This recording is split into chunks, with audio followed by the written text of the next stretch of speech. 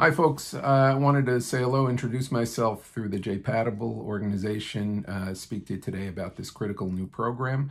JPatible at jpatible.org is a not-for-profit Jewish genetic screening and matching program that was established recently. This program is a new program which involves not only screening at-risk individuals because of their Jewish ancestry and couples, but it also provides tools to allow them to go on to have healthy children without risk of having a child with a catastrophic genetic disorder.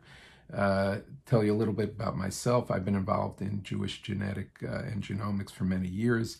I'm the former medical director of the Jewish Genetic Disease Consortium. This was a group of all the major, or many of the major Jewish genetic disease groups that came together: Tay-Sachs, familial dysautonomia, cystic fibrosis, Gaucher disease, and others. And I was tasked initially with educating physicians about the need for proper screening. We went on to create the first salivary-based DNA screening program years ago, and this has evolved into a career in Jewish genetic screening and matching.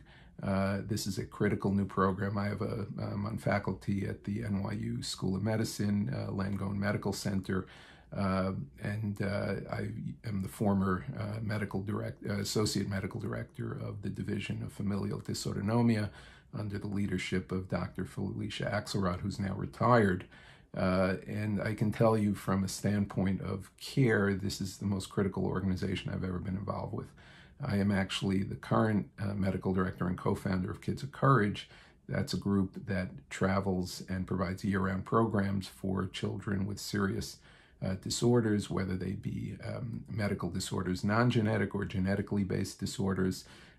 We have hundreds of children and young adults that we've cared for and traveled with and provide programming for many years now, over 14 years. And I can tell you that prevention is the key to Jewish genetic diseases. Most Jewish genetic disorders are preventable if we can identify carriers prior to marriage. Once you're married, we can still do a lot of good work with prevention if you're identified as a carrier after marriage.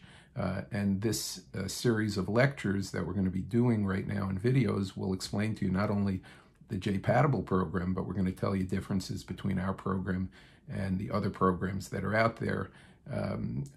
The difference between our program is that we test for the medical standard of care over 200 carrier states. We also do this completely confidentially. We never share results one with the other unless a couple is already married. We also work with the guidance and supervision of our Rabbinical Advisory Board, who gives us halachic guidance over all of our programs.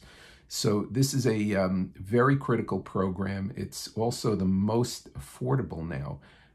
We've been able to negotiate down to a point where the average cost for an enrollee is $99 to $144 if they have any insurance at all, whether it's Medicaid or private insurance. There are no add-on costs. Nobody ever pays additional costs for any of our programs. It's in perpetuity. There are no additional costs. It's a saliva-based program. We don't require blood drawing. The blood is extracted from saliva. The DNA is then looked at and sequenced, and each individual is reported their individual results. When it's time for them to be matched, if they go on to get married, we do the matching confidentially between couples. If a couple is already married, they still need to update their genetic screening because the number of carrier states has changed dramatically over the last many years.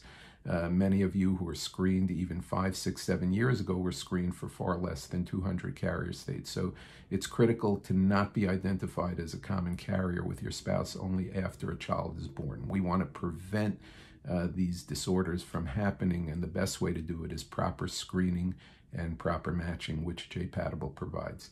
The website is jpatible.org. Please email in any questions you might have through the website or through the social media site.